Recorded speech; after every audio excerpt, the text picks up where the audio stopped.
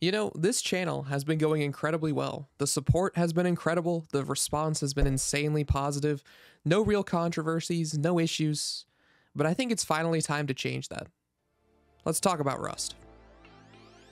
So, why don't I use Rust and why don't I advocate for Rust? And there's one simple reason.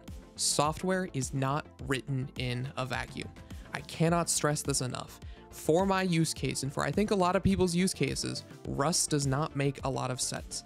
Now, let me be clear at the offset. I'm not saying that you do not have a problem that is solved by Rust. I get that, and a ton of people do, and that makes a lot of sense. I get that Rust is fast. It is performant. The types are insane. The safety is insane. The compiler is crazy. It is fast to write when you get really good at it. Now, it takes a long time to get good at, but once you get there, I get you can do it pretty quickly. Its parallelism is great. Concurrency is great. Async is great. It's got commits into Linux. It is an amazing language, probably on an objective level, one of the best languages out there right now, if not the best.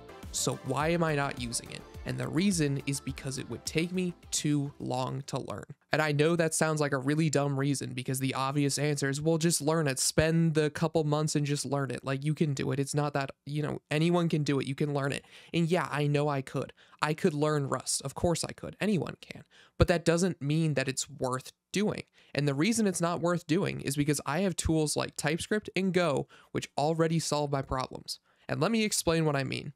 So, at the end of the day, all I really care about in my end use case is I want to solve business problems for end users. I am in the space of my job, my 9 to 5 job is I work at an app development agency. We build apps for clients. That means that we need to get stuff onto their screen in a reasonable amount of time. We need to solve the problem that they give us. And in my free time, I work on Insider Viz, my company, and what we need to do is we need to take forms from the SEC's database, we need to take stock data from the NASDAQ, and we need to put that onto a screen, aggregate it, and send that to the end user. And I can solve all of those problems quickly, efficiently, and with very, very good performance using TypeScript and Go. So why would I go back and do all of that work, the work that I could do in a month, in 6 months, just to say I wrote it in Rust? It doesn't make any sense. If I'm not being bottlenecked and I can solve the problem with these easier languages, why would I not just use them? At the end of the day, I believe that these languages are nothing more than tools. They are not religion. They are not gospel. They are simply ways to solve problems. I think people forget that sometimes.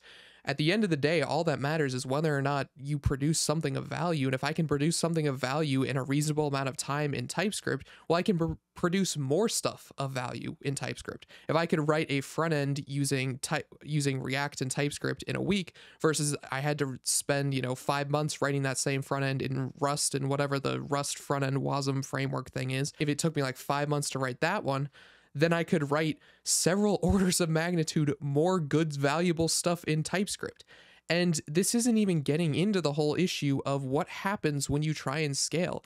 Because at the end of the day, these projects that we're working on and the stuff we do, it's not just us. Software is a collaborative effort. And at the end of the day, Rust is harder to get people to do and use. I've seen a lot of stories of startup founders who are Rust gods. They know what they're doing. They're the super talented ones you see on the forums, and they go in, they build their startup with it. It's all great. It's good. But then they need to scale. So they do well. Great. Congratulations, it's time to scale. They try and start hiring, and they can't do it. It's insanely difficult to find engineers who can write Rust already, so they end up having to bring on people who don't know how to write Rust and try and teach them, but then they're trying to teach them while making new features, and they have to spend all of this extra time learning and onboarding and doing all of this stuff. They lose months of productivity, burn tens of thousands of dollars in dev salaries and all of this stuff, and it turns into this giant mess, all because they wrote it in this more difficult, esoteric language when they could have just written it in Go or TypeScript and then hired anybody and it would have just been fixed overnight.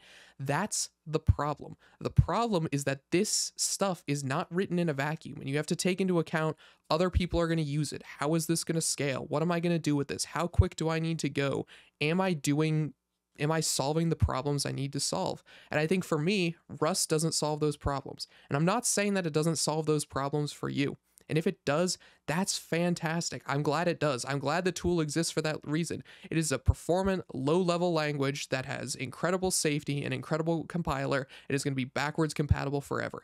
That's fantastic. That needs to exist, and great things are going to get built with it. And I want to see those things get built, but they're not going to get built by me, at least not right now. I'm not ruling it out. I'm sure in the future I'll probably get roped into it. But for now, my priorities are in solving problems, solving business problems, and TypeScript and Go do that for me. So that's sort of my perspective on all of this. I hope it makes sense. I hope you don't feel attacked if you like Rust. I get it. I know it's better than Go. I know it's better than TypeScript, but only in a vacuum. And in the real world, this is the stuff that works for me. Thanks for watching. Make sure you like, subscribe, do all that stuff, and I'll see you next time.